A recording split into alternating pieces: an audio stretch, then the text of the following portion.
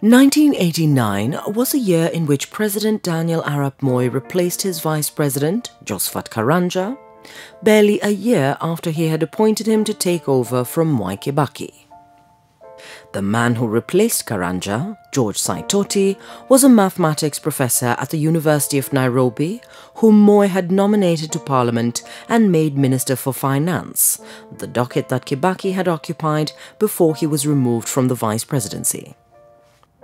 Unlike Kibaki, Karanja had posed no threat to Moi, but Moi got Parliament to pass a vote of no confidence in Karanja. According to the mover of the motion in Parliament, Embakasi MP David Mwenje, Karanja was undermining the president through his haughty demeanour and supposed close association with Uganda's President Yoweri Museveni at a time when relations between Uganda and Kenya were not very cordial. Saitoti also replaced Karanja as vice president of the ruling party KANU, and because of the vacancy in the party hierarchy that had been occasioned by the earlier death of Moses Mudavadi, Moi ordered an overhaul of the party executive. In the process, Joseph Kamotho ended up as the party's new Secretary General, thereby becoming the second most powerful national KANU official.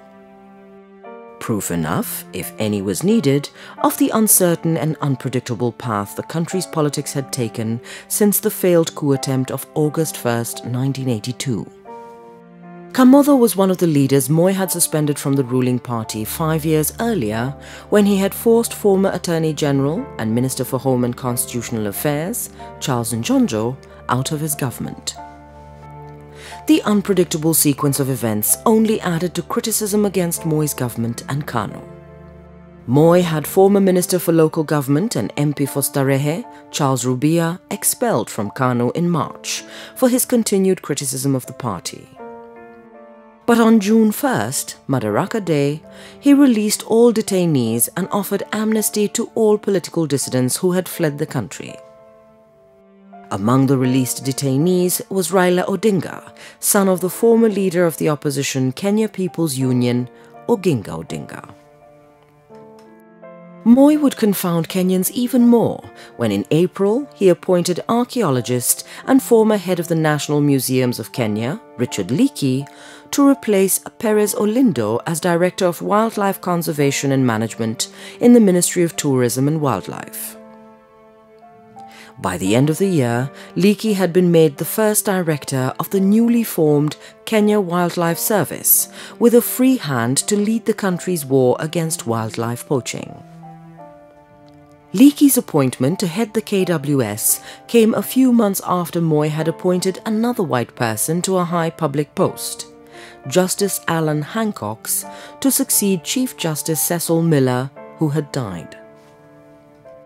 In the world of business, 1989 saw the inauguration of the first private television station in Kenya, Kenya Television Network, KTN, as a joint venture between KANU and the British media mogul Rupert Murdoch. It was also the year value-added tax, VAT, was introduced.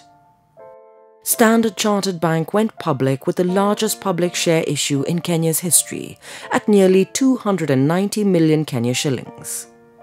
And Kiambere Power Project was completed 5 years after construction started.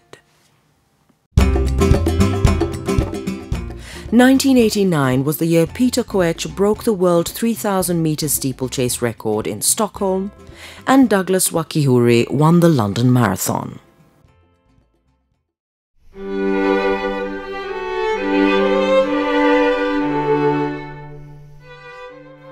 During the year, Kenya said farewell to Chief Justice Cecil Miller, former Chief Justice Chunilal Madan, High Court Judge Abdul Rauf, KANU Secretary General and Minister for Local Government Moses Mudavadi, former KANU Chairman David Okiki-Amayo, singer Kelly Brown, wildlife conservationist George Adamson, who was murdered in Kora by shifter bandits, and former pre-independence Kenyan Indian freedom fighter and lawyer John Maximium Nazareth.